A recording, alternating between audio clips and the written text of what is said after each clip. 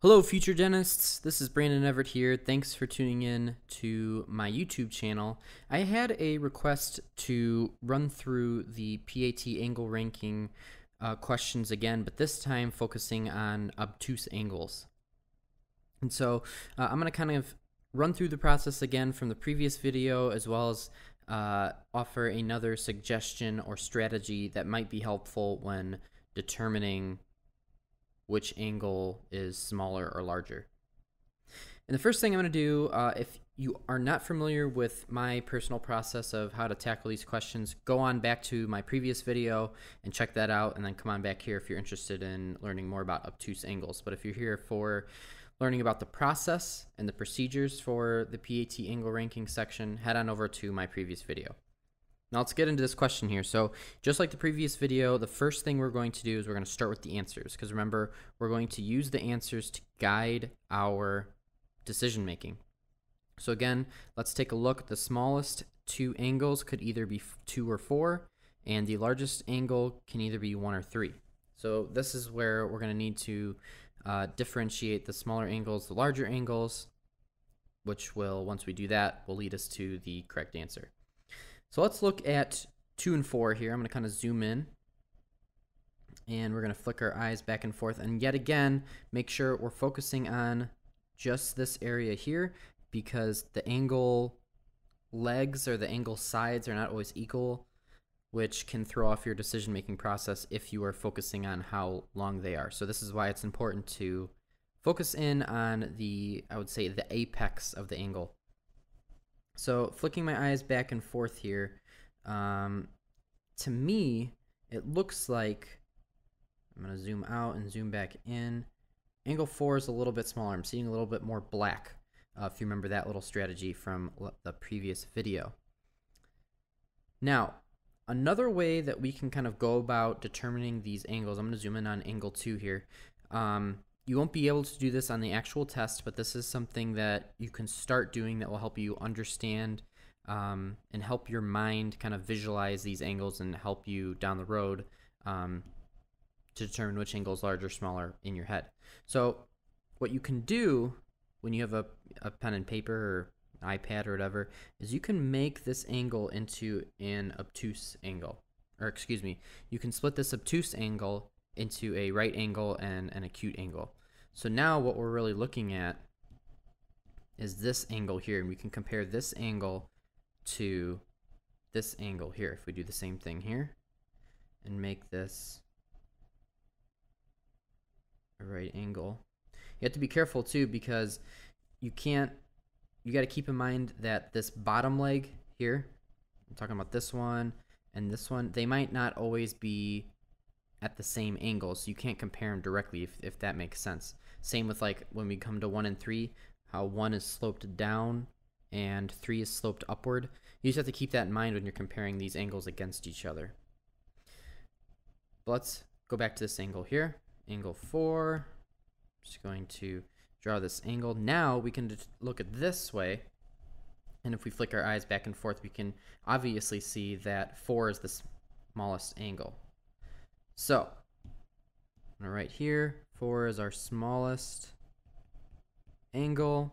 All right, now we need to move on to angle 1 and 3 and determine which one is the largest angle, and then we will have our correct answer. So I'm going to get rid of this and start fresh on 1 and 3. So again, I'm going to make sure I draw kind of our focus zone here. We're going to focus here, and we're going to focus here. Okay. So looking back and forth, immediately angle 3 jumps out as being the larger angle. To me, it looks more straight at the apex of the angle as opposed to being more angle-like or rigid, I would say. Usually when you're comparing these obtuse angles, and they can get almost to 180 degrees, you can either compare them to 90-degree angles or you can compare them to 180-degree angles. And sometimes these angles, the flatter they look, the larger they are, obviously. So you can compare them. Keep that in mind when you're going through and looking at these angles.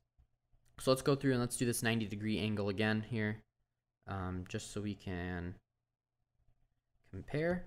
these two and just double check that number 3 is our largest angle.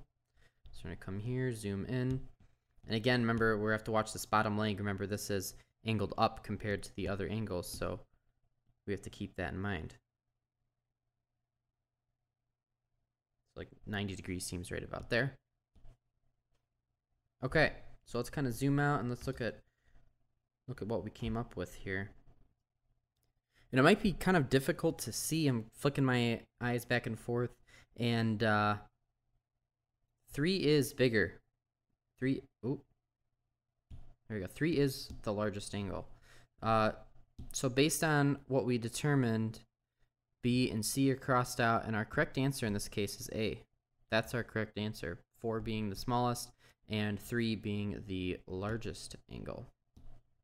And I don't know if the 90 degree strategy worked as well with angle 1 and 3. To me, it's a lot easier to look at them like this. To me, 3 seems like the larger angle because it's more curved right here if you're looking at it. It doesn't seem as like 2 straight lines are coming together. It seems more curved. And generally, kind of like the white versus black in the last video, we can kind of compare how rigid those 2 lines come together or how curved they look. And generally, the more curved this area looks, the larger the angle. So those are just some tips. Hopefully that's helpful and that kind of gives you something to... Wow, my Siri just went off. Sorry about that. So what I was saying is, hopefully that gives you some sort of start or additional strategy that you weren't using before, or something else to think about when you're attacking the obtuse angles specifically. I think the obtuse angles are a bit harder. They can be easier if they're closer to 180 degrees or they are closer to 90 degrees. But I think right in this in-between stage, like this question we saw today, this is kind of the more difficult questions. But if you compare them to 90-degree angles, like I said, and you kind of look for the curving line when the 2 lines meet, use those 2 strategies. That will really help you, in addition to using the procedure that I outlined in this video and my previous video. I think that'll help and hopefully answer your question about obtuse angles.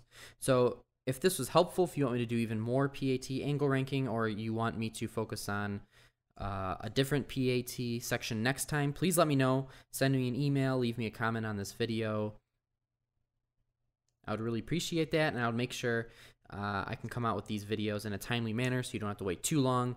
I don't want to delay your studying for the DAT. So thank you very much for, first of all, your suggestion, and for being active and watching these videos, and thanks for tuning in and watching it. So I'll see you in the next video. Thank you.